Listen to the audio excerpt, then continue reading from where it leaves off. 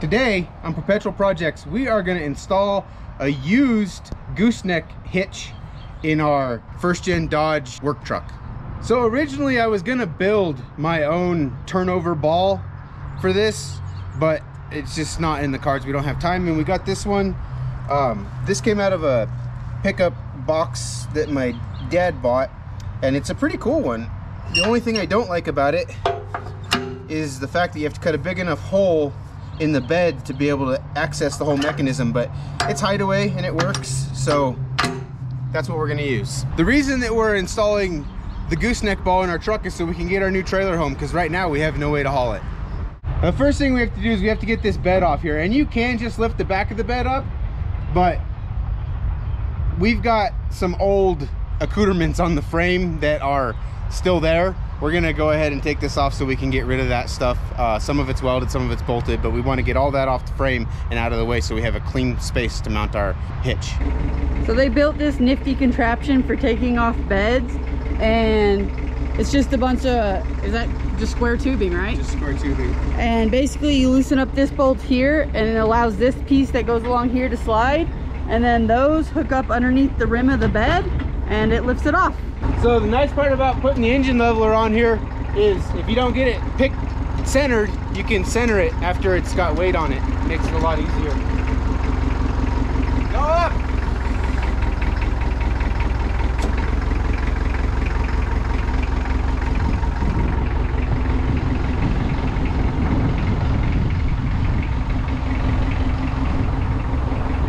So here's the remnants of an old, this truck apparently at some point in its life had a fifth wheel plate back here, so this is what we got to get rid of. I mean, they're probably not hurting anything, but I don't like the air line for the airbags running through there. I've already had to splice it once where it was rubbing on stuff, so we're going to fix the airbags and fix the spare tire carrier, because this doesn't turn once it's installed in the box because somebody welded in a universal joint, but it's rusty.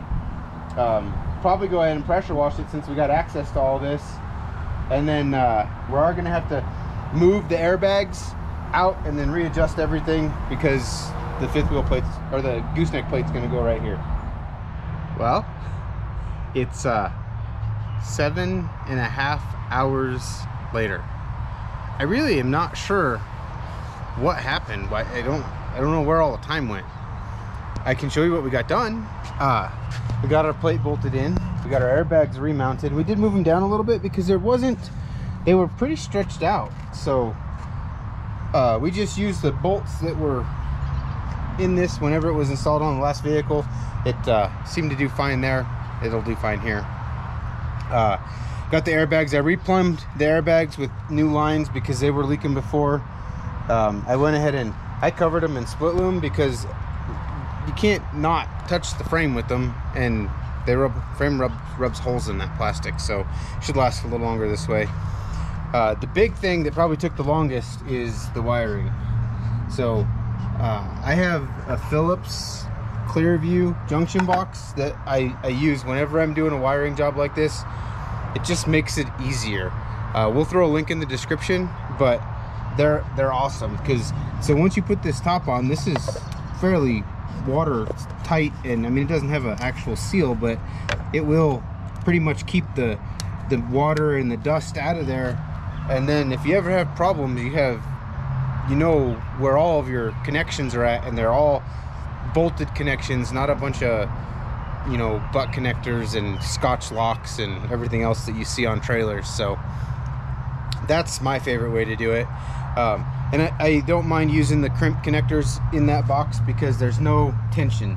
Everything is, you can see I wrap tape around the end of these pigtails where they go in, so there's no tension on any of those wires. They're just in there, and they won't get corrosion because it'll stay dry in there, and they shouldn't have any chemicals or anything on them. So if you wanted to, you could use shrink wrap connectors, or even solder and heat shrink, or you know, whatever you want to do. But I'm comfortable with the crimp connectors in that situation.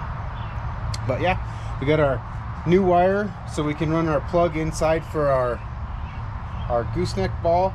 After we get this done, we are going to drill a couple holes and drop a U-bolt in here for safety chains. I guess This didn't have safety chains on the last vehicles installed on, but I want them.